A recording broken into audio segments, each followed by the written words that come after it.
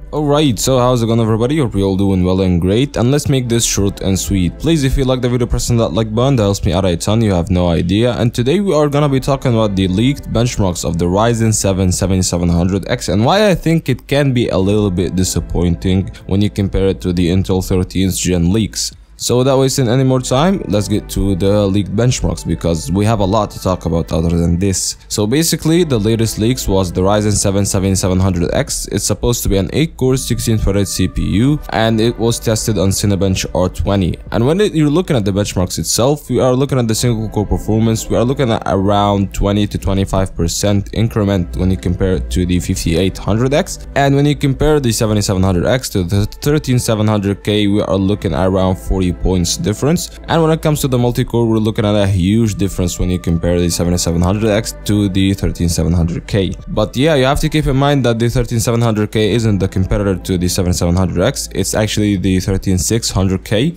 And the latest leaks suggest that the Ryzen 7700X is supposed to be priced at around $250 to $350. This is the leaked pricing so far.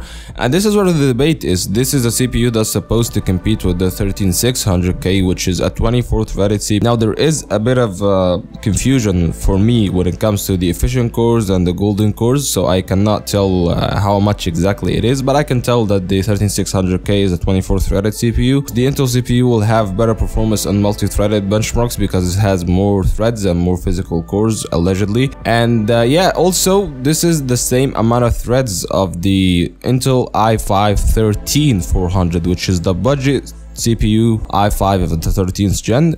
It's supposed to be priced at around $220 to $230, that MSRP of it, or maybe 200 flat. So yeah, it looks like AMD is going to be that evil CPU, that CPU that's very good at gaming but not the best at multi-threaded benchmarks when you compare it to the Intel counterpart. And also you have the another addition of actually that you should need to buy a brand new motherboard. But that yeah raises a lot of questions when it comes to the CPU cores and threads regarding the Ryzen 7 7700X, because I think Intel will be far more superior when it comes to the multi-threaded benchmarks, and it has already the platform ready for it. We're looking at the H610 on board, B660 on board. Any of the previous gen 12th gen Intel motherboards are actually compatible with the 13th gen, so a lot of gamers will not have to do the upgrade if they went with Intel right now, or actually are going with Intel right now, because as I said before, the i5-12400 is a sweet spot CPU in my opinion, because there isn't anything that would replace it in terms of pricing. The 12400 goes for around $160. The only CPU that would replace it from Intel is an i3-13100, which is supposed to be around $120. So yeah, that's been it guys. If you like the video, press on that like button and let me know what you think down in the comments below. Will AMD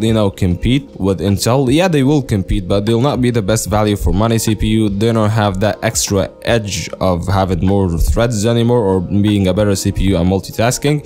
Maybe this is the go-to CPU for gaming. So yeah, see you in the next one and peace.